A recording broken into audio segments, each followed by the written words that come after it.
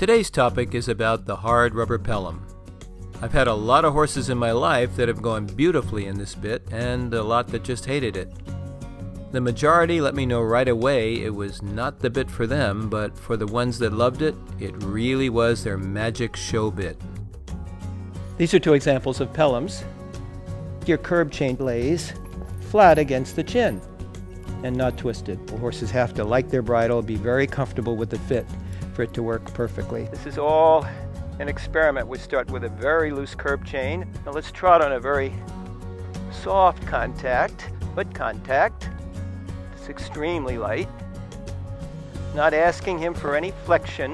If this bit works well, it shouldn't make me have to force him on the bit too hard. It should do some of the work for me. Put him in a round frame, sort of automatically.